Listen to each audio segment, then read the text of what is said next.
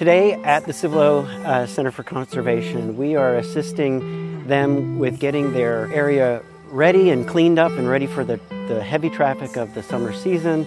Valero volunteers are cleaning the creek and mulching the trails and really helping the Cibolo to be a more beautiful even than it is place. Valero's had a relationship with the Cibolo since 2008, and since that time Valero has contributed over $400,000. And our most recent donation will involve adding signage. As you walk through, you can understand where you're going, the types of things that you're looking at, and just really some of the aspects that makes this place so special.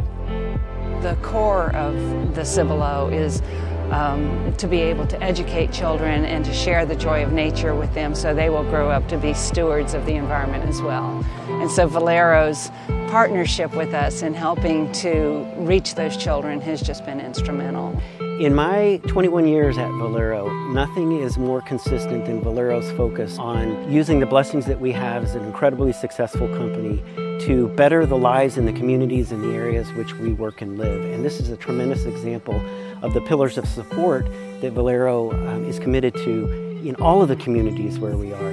The Cibolo was made possible by friends, and it's not supported by the city, it's not supported by the state or the nation. This is a group of caring supporters that make this possible, and we're so grateful to have Valero as one of those caring supporters that can make this place real. Thank you.